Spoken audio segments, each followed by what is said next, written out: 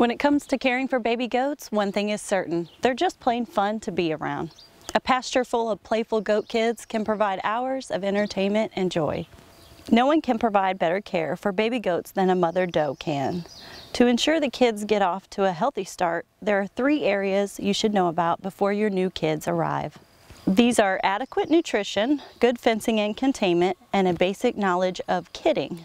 Nope, that's not joking around. That is knowing what to do when the doe has her babies or kids. Goats are ruminant like a cow. They have a stomach that has 4 sections. Goats eat forage consisting of hay and pasture plants.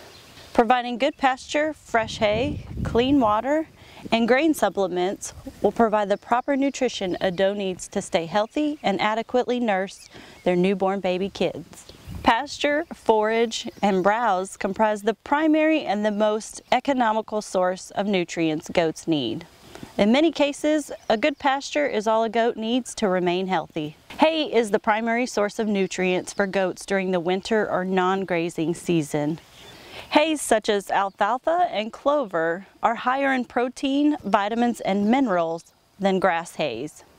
It's often necessary to provide supplement nutrients that pasture and hay alone can't provide. This is particularly true for goats. Grain concentrates such as corn, barley, wheat, oats, and rye can provide an essential source of protein, vitamins, and minerals.